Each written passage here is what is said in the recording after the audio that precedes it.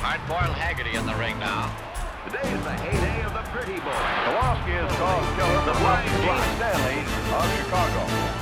She likes it. Oh, boy, that can hurt. Right here at ringside while we go in for a riot of roughhouse that's flatly called wrestling.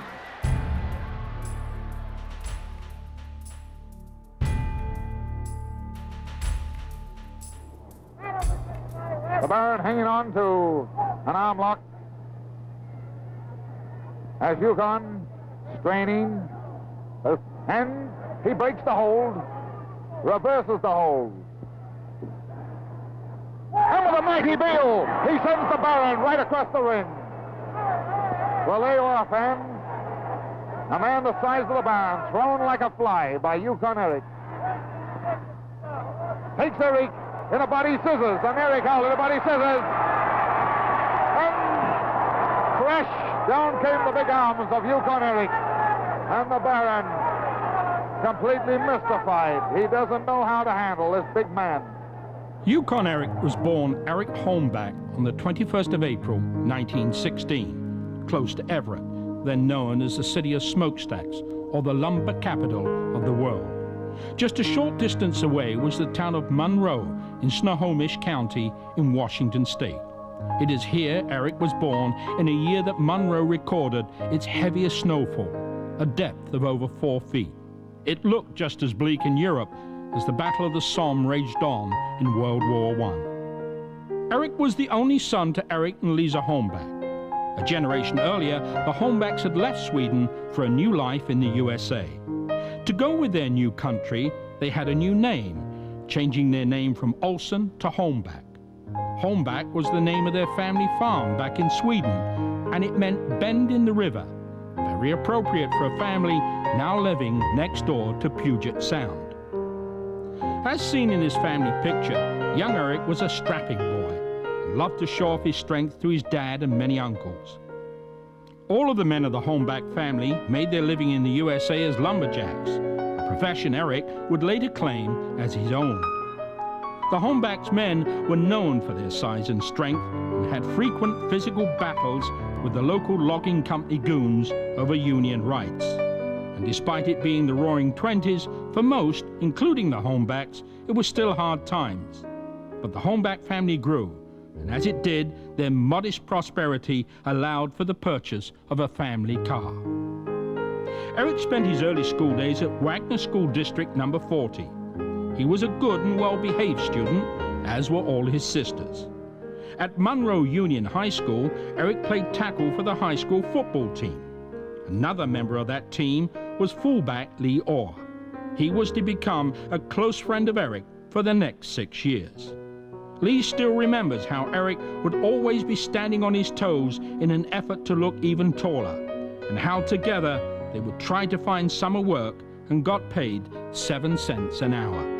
They would sometimes spend their hard-earned money at the old Monroe movie theater, watching to-be-continued movies like Battling Buffalo Bill, starring the late Tom Tyler.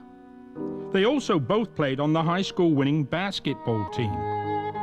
Lee states that the big city of Seattle was 50 miles away, and the boys with no means of public transport found it too far to travel. Consequently, they knew very little of the outside world and spent most of their days playing sports or hiking in the hills and swimming in the local lake. Lee lost touch with Eric after high school. Lee went on to become the U.S. track and field quarter-mile champion and ran in the 1936 Olympics in Berlin, Germany, where he ran against the great Jesse Owen. Lee was to return to Germany 8 years later, but this time with the U.S. Army. Meanwhile, Eric went on to become the state wrestling champion and tried a little pro wrestling before also answering the call and joining the U.S. Army. Eric was honorably discharged from the Army in 1946 with the rank of corporal. But it was during his service that he met Man Mountain Dean, who convinced Eric that upon his demob from the Army, he should take up the life of a professional wrestler, a profession he took to like a duck takes to water. I think he was one of the strongest men we ever had in the world. Yukon Eric and Milo Steinborn were the two strongest wrestlers I ever wrestled. Yukon Eric would do a pullover. I saw him do this in Dallas, Texas.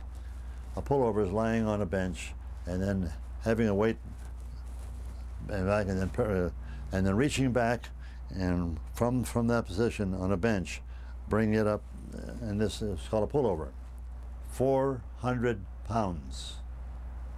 And I've never seen anyone do more than 250. And I said, Eric, I said, that's unbelievable. He said, well, I can't do much, but I can do that. I said, that's a hell of a lot, my friend. As a wrestler, I would rate Yukon Eric #1. He had a great gimmick with his lumberjack thing, and he was an accomplished performer or wrestler, whatever you guys want to call it. But I thought he was a great guy. It was, you know, the little funny Elvis thing, and weighing 210 pounds, wrestling 240, 50, up to 300-pound wrestlers.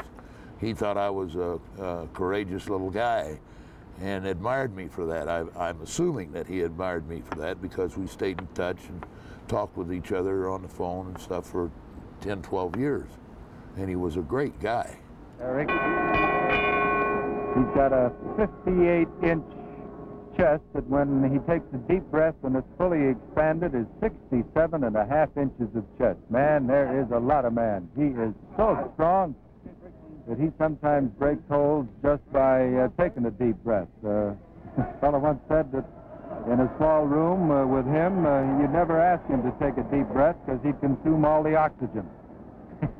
He's a big man.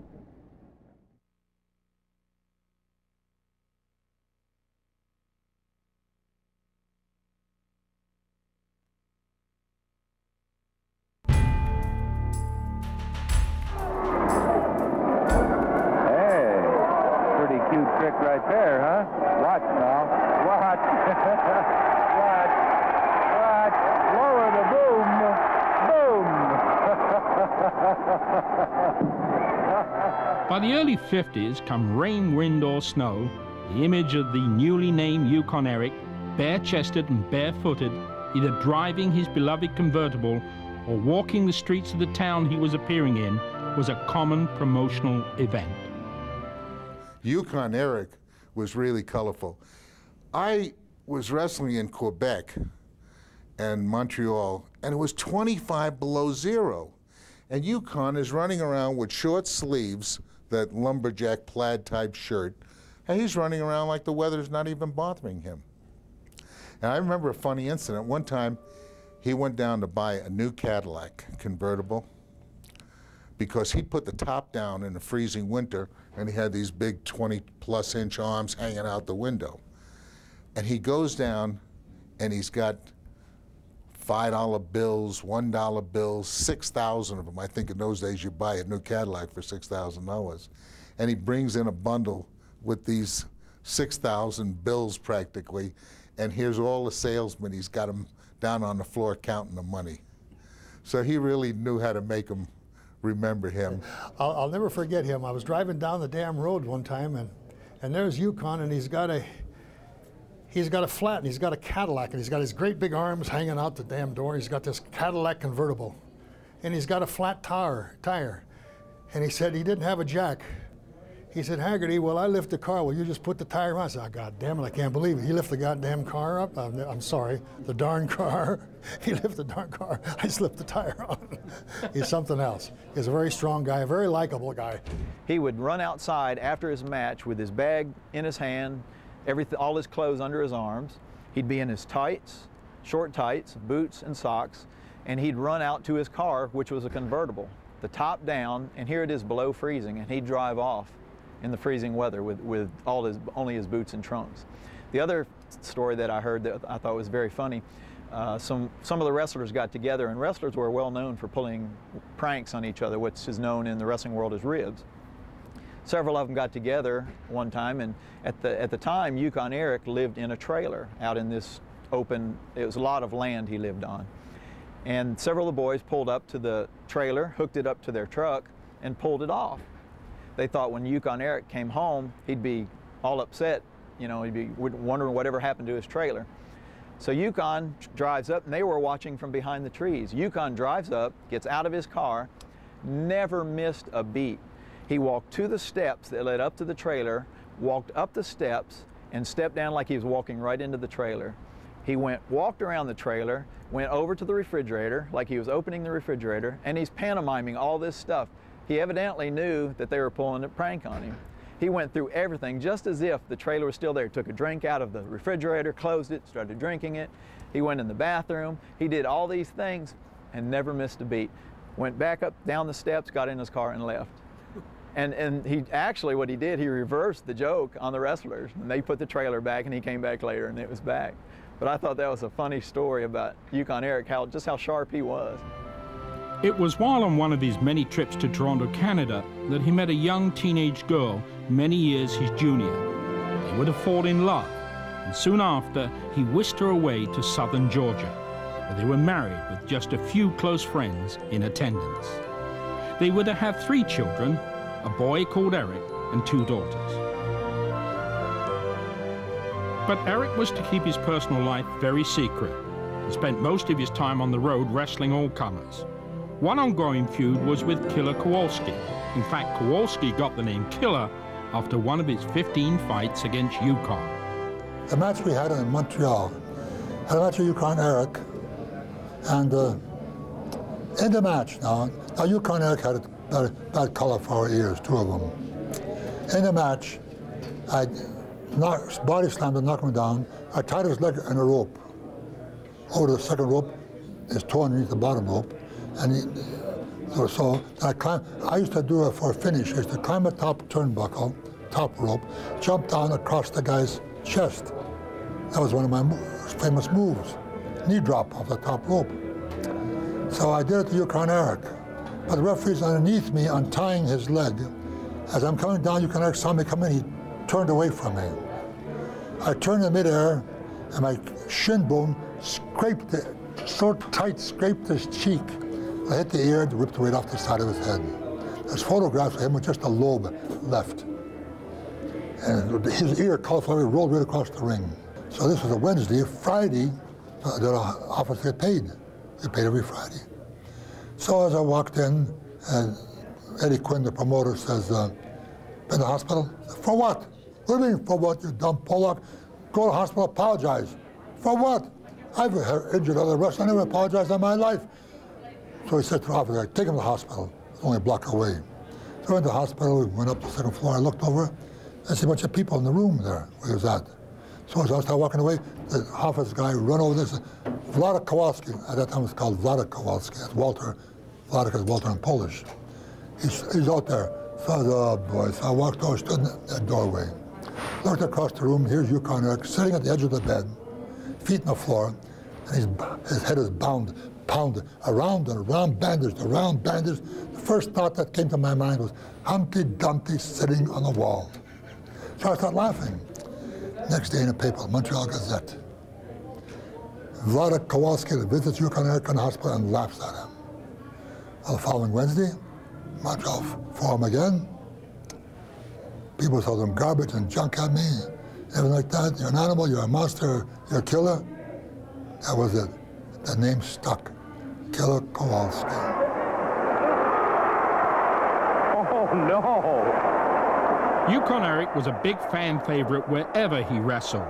In 1953 in Chicago, in a tag team match against Sky High Lee and the Mighty Atlas, Eric's partner Vern Gagne sat back to enjoy the fun as Eric showed off his incredible prowess as a wrestler.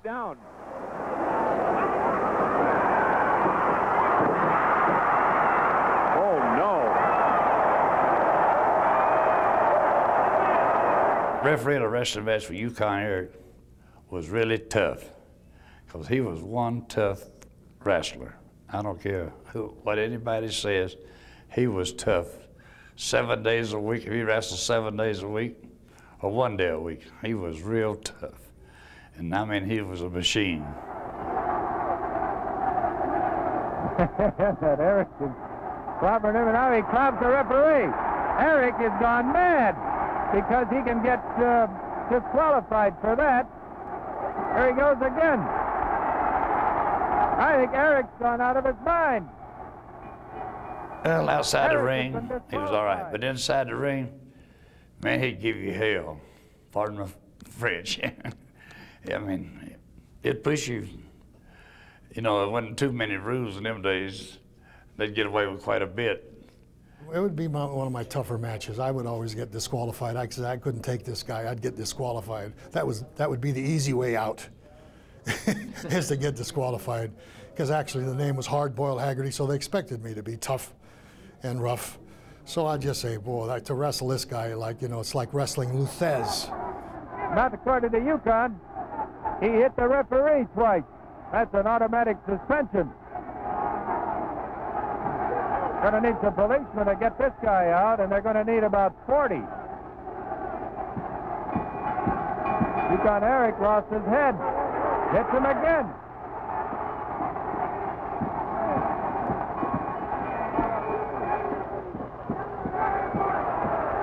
Man alive! This guy's really gone mad. That's the place in an uproar. Blood streaming down from his... But Eric runs out of the ring, and Yukon goes right after him.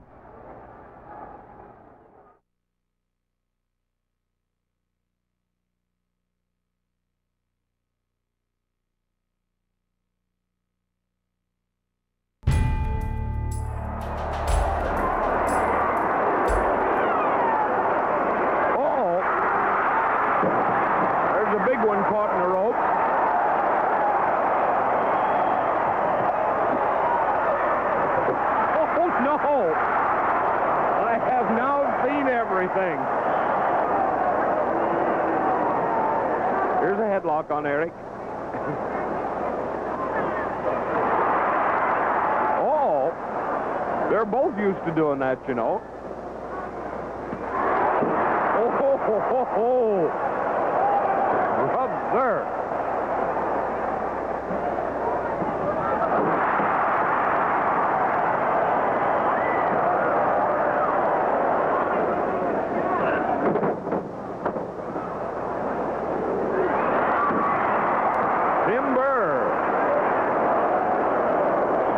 Lee looks at him.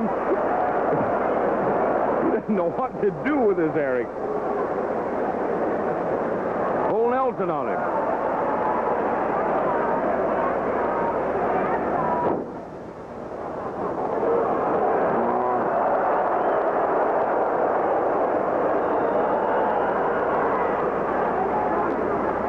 Well, we'll try again, says Eric.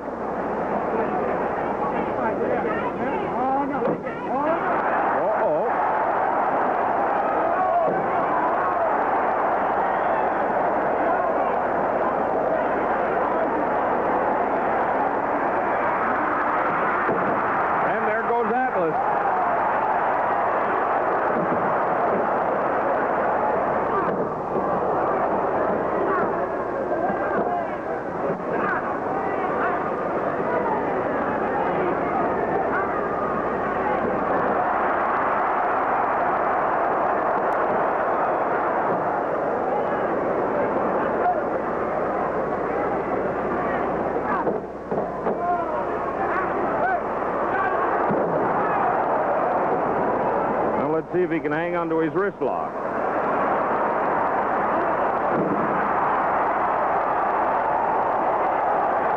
You can see what's going on. There's no use for me to talk.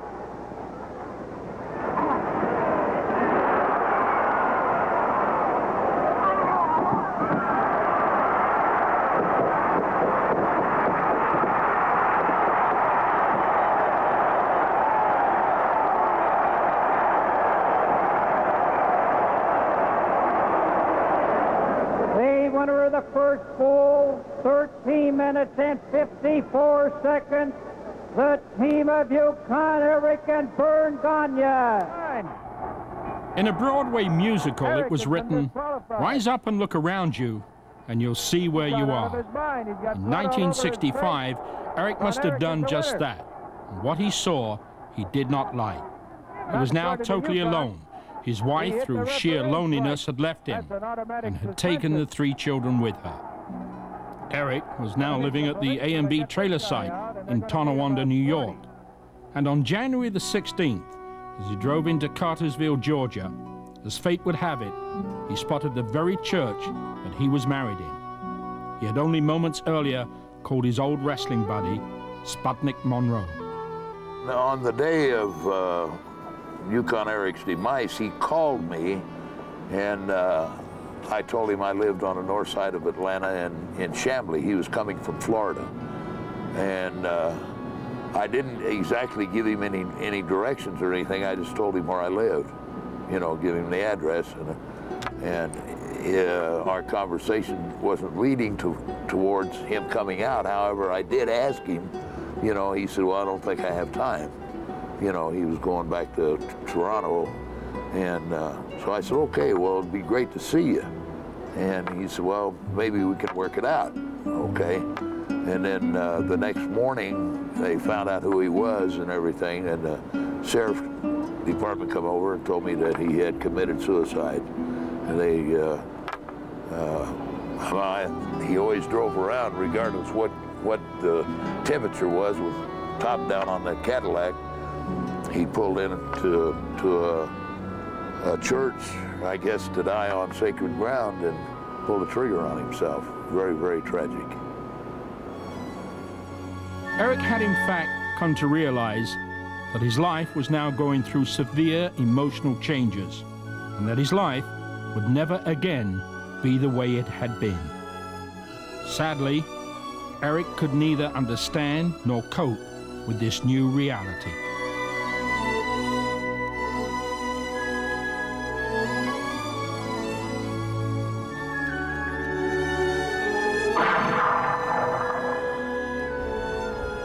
What I know about Yukon Eric shooting himself is that he was very depressed, and I don't know that that was very well known until that actually happened. As a fan at the time, I knew of Yukon Eric. I saw his matches on television, and for all I knew, he was a big success. However, the newspapers brought out later that he was battling some depression, some personal problems, and it's just amazing that someone you see as being so successful in life would have problems that we don't know about, and would resort to taking their own life. Which is terrible, because it was really a loss, because Frank Tunney and Toronto and myself really liked the guy. We loved the guy. We thought he was a Superman, and a wonderful, super guy to be around. And we were always, if at the slightest excuse, we would go to lunch with him or something, because he's a good guy. And not all of them are. You know, looking back on Yukon Eric, he wasn't much of a talker, or, you know, if he said something, it was right down to the bone, and didn't do a lot of talking. He was just one hell of a guy.